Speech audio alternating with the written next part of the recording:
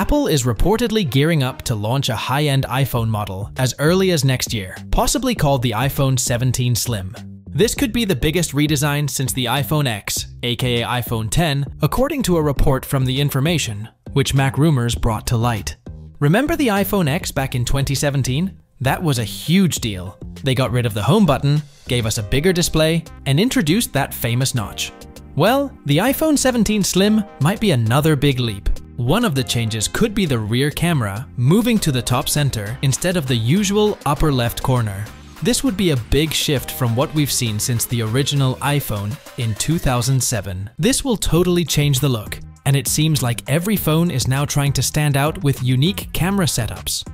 Staying true to its slim name, this new model is expected to have a much thinner aluminum body and a 6.6-inch display.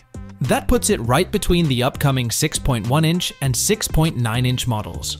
Inside, it's rumored to feature Apple's future A19 chip, a sleeker dynamic island with a better front camera, and a starting price over $1,199.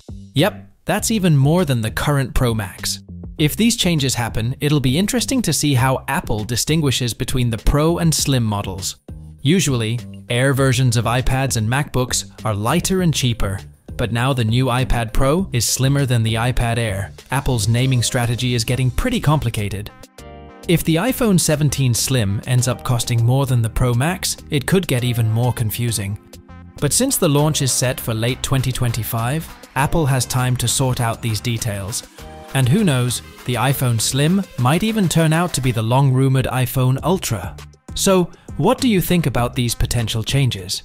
Are you excited about the new design, or do you have concerns about the pricing and naming strategy? Drop your thoughts in the comments below. Don't forget to like and subscribe for more updates on the latest tech news. Peace out.